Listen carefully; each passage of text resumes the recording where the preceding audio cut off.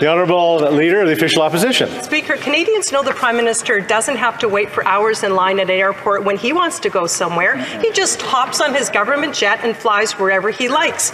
Once there, off goes his mask and he enjoys the freedom that country is visiting. And I guess COVID isn't in those particular countries. Meanwhile, back in Canada, Canadians are suffering under his out-of-date COVID rules. Canadians have done everything that they've been asked to do. They have done everything expected of them. When are they going to get back to the pre-COVID life they need and they deserve? The Right Honourable Prime Minister. Mr. Speaker, all Canadians are sick and tired of COVID. We all agree on that one.